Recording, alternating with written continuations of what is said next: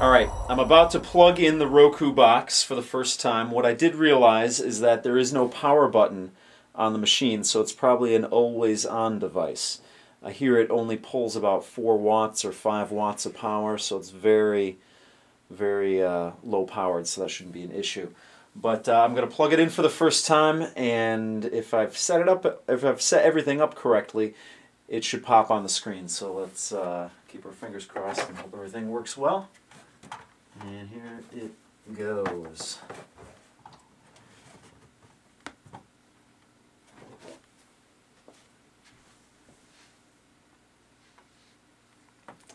Seems to be okay. Now this setup process should take me through setting up my Wi-Fi, because I don't do wired down here, and then browsing the menus. So let's see how this goes.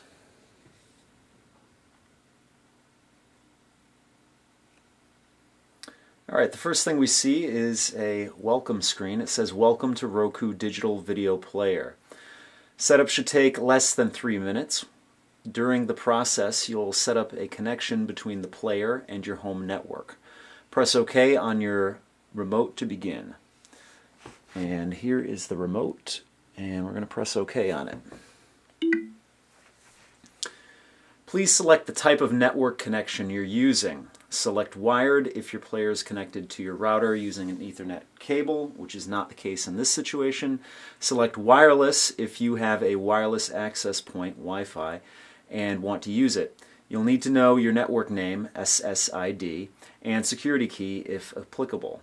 So we are going wireless, so we're going to click down to wireless, and it's going to scan for that.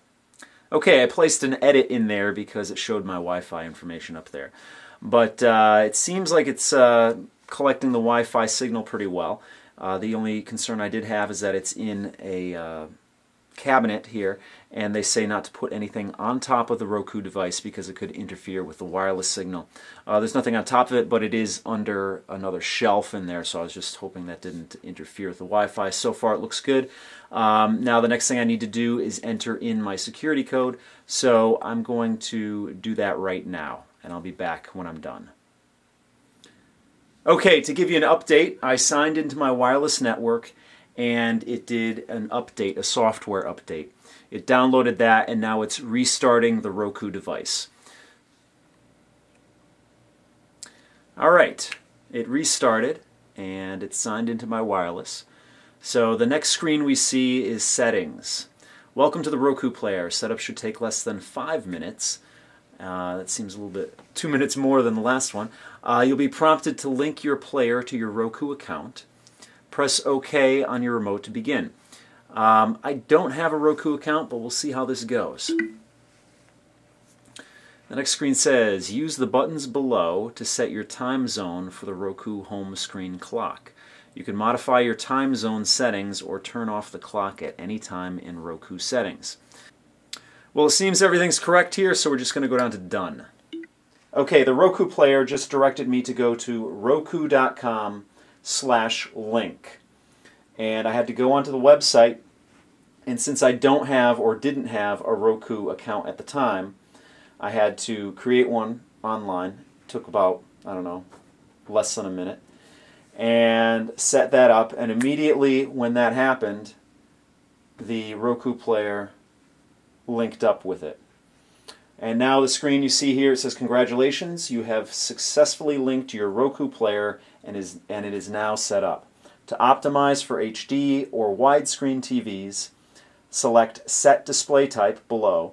If you are ready to start using your player, simply select Start to begin. Well, it seems like everything's alright, but we're going to go to the set display type anyway, just to make sure. We are HDTV 720p. Confirm change. Your display type will now be set to HDTV 720p. Select Confirm below to apply the setting and restart your player. Otherwise, select Cancel to keep previous setting. We're going to go Confirm, and it's going to restart the player again.